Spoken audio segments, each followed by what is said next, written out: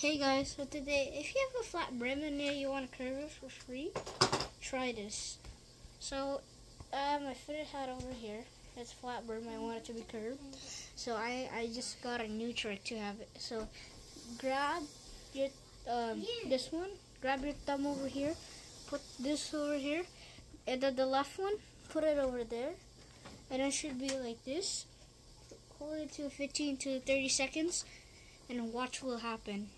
Alright, so guys, it's been 30 seconds, and let's go try it. Ooh, look at that curve, man.